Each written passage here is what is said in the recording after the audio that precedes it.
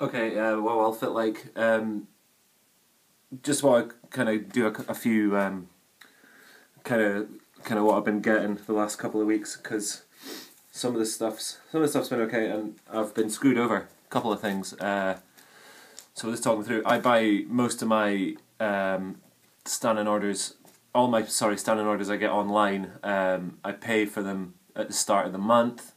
I don't use one specific company. I used to, and at the end of this year, I don't know if any British people will know them. I don't want to say their name or anything, but at the end of this year, they just stopped sending out books. People got, a couple books, not everything. I was getting the Batman Europa from them, and I pre-ordered all four, and number 2 came. That was it. So I'd actually pre-ordered this the first time around, which was like, I don't know how long ago it was, 2013 or something, and it never came. So this time it's screwing me over again. But eventually I've got 1 and 4. I'm waiting on number 3, so wherever number 3 is.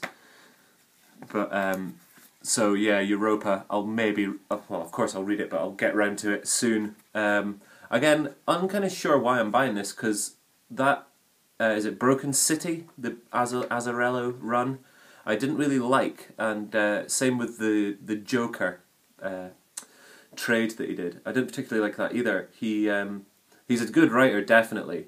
I mean, I've got that Spaceman. I've got bits and pieces of 100 Bullets. He's definitely a good writer, but I don't think he's necessarily suited to Batman. We'll see what this one's like. But there was in that Joker one, especially, something happens that I couldn't believe. I was like, that's not the Joker. That's not his kind of game. If you've read it, you might know what I'm talking about. If you haven't read it. I mean, it is a good story, but I don't think he's necessarily suited to Batman. He's kind of like a really gritty kind of crime, which maybe you think would be suited to Batman, but the Broken City, there's a few things Batman does or says that it was like he definitely wouldn't do that. But anyway, so Europa, see what that's all about.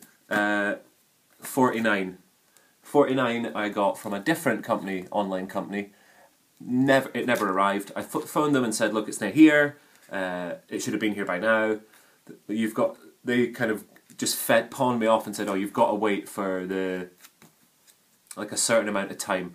Other companies online, I've phoned them and said, oh, it's not there. They're like, yeah, you should have it. We'll send you another one, no problem. Sorry about that. Had to wait. I've got this today, so it's, what, the 4th of March or something? It's been out for however long, and that's it, just getting here now. I think 50 will be out soon. So anyway, that one. I'm really liking that. It's really slowed down, but, that's a good thing, we'll see. It's going to kick off. Next run's going to be wild, isn't it? Next thing I got screwed over on was this.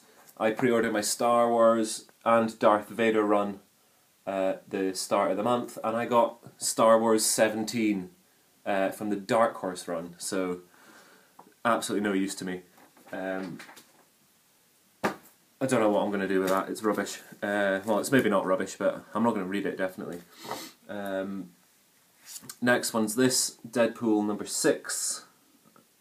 Can you see it? Oh, I got another backing board there, look. Deadpool number 6, which is first, various different carnations of Deadpool. I bought this because a lot of you guys on here are buying this. I'm going to try not to make this happen too often, but, I saw this one, it wasn't a lot, and there we go. But, I mean, there's Batmans I should be buying. Same with this. Shazam number 1. I've seen a lot of your guys' videos, and you have these. Again, I went with one for the same reason.